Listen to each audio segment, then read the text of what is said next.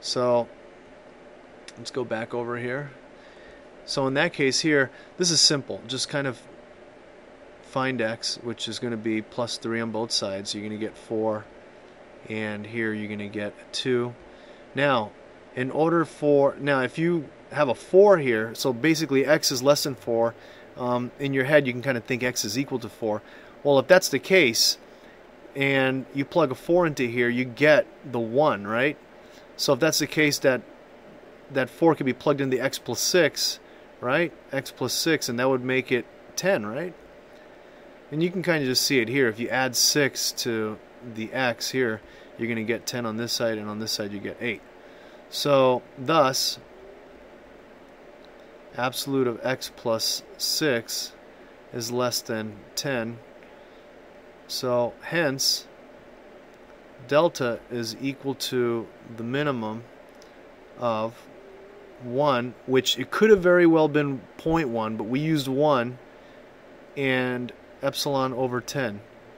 Okay, so basically you're going to choose between this or this, whichever one's smaller. In this case here, this one's going to be smaller, obviously.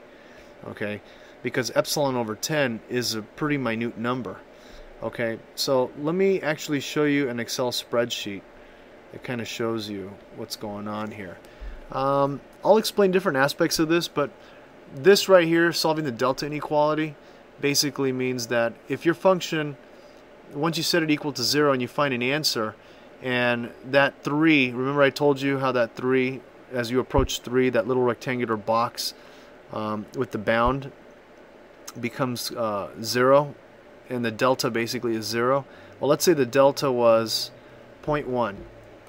Okay, so in that case, the clearance basically is 0.1, and that means you have to use a 3.1 to get that 0.1 to pop out. You see, so I put 3.1. So basically, I'm adding the 3.1 into this delta x minus 3, and that yields me 0.1.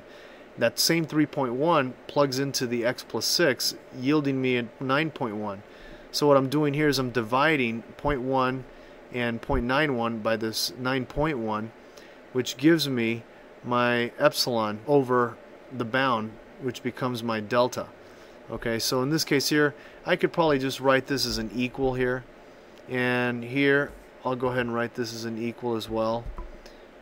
Okay, but in reality what's actually happening is you'll end up with something less, but this is just for you guys to kind of see it yourselves right now.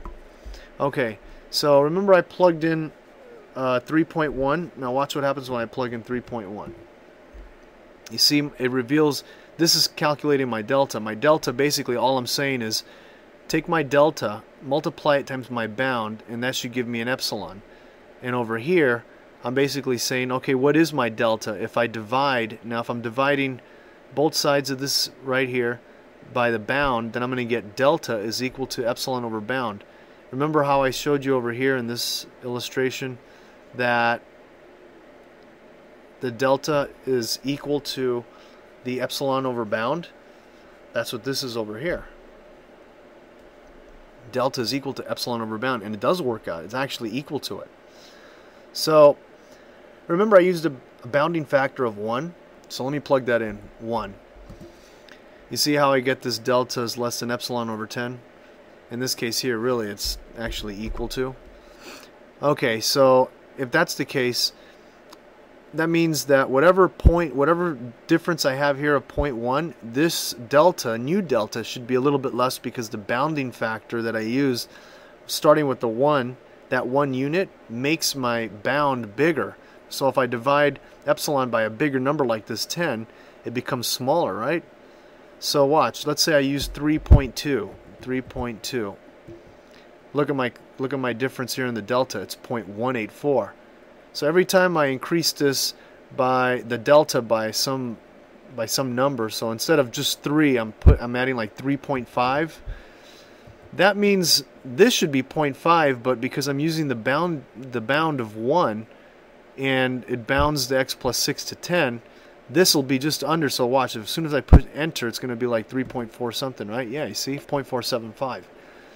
So if I wanted this to be exactly it, then I would use the exact same delta that I had before. So in this case here, my delta was 0.5. So let me put 0.5 right here, and watch, when I calculate it, I'm going to get the exact same number again, 0.5. Okay? So that's why you use the 1. The 1 makes everything smaller. Okay? So watch, 3.9, this will be like 3.8 something. You see? 3.2, 3.184. And you can see the difference right here. Look, 0.184. Just here and here are the same thing.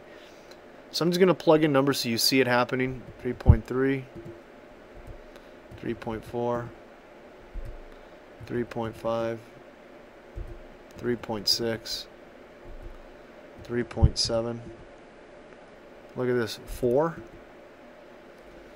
So I went to the very next one, and it happens that this is exactly the same. So I would have to use a bigger bounding factor, like 2 or something, right? See, so it all works out. This just, you got to trust me on this whole thing here. It's all formulated. But let's go back to what we had before. We were using 3.1 and a bounding factor of 1 for here, which produced a 10 as a bound for x plus 6.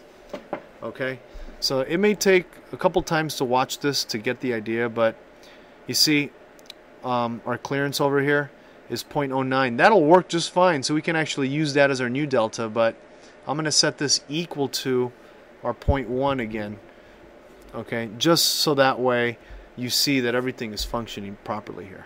Okay, so let me go back over here. Oh, and just to kind of recap, down here, this helps you find a delta. Up here was just nothing more than the inequality we were solving here. Okay, so let me go back to what we were doing, and let me bring up our proof so we could finish it up. So you see how short it actually kind of is? There's not a lot of steps, but there was a lot of explanation, but I really think you needed to see, you know, at least what some of these things are. And what's going to end up happening is this. Tomorrow morning, this will all make more sense. And then the day after that, the next morning after that, it'll make more sense. And then the morning after that, it'll make more sense. And I strongly suggest you watch this video and kind of fast forward to things that, you know, you kind of understand, and go to the things that you don't. And I'm trying to say as much as possible, and I'm trying to say it in many different ways, because I can't just say it one way and expect everybody to get it. So I'm trying to say as many things as possible in as many ways as possible, so that way one of them fits, you know, makes something click in someone's head. So I might say it one way, hopefully, you know, 20 people will understand it that way, while the other like 300 are going, well, I don't get it. So I'm trying to say it, you know, in many ways and in such a way that, you know, it suits everybody's need for understanding. So now what we're going to do is basically do the check.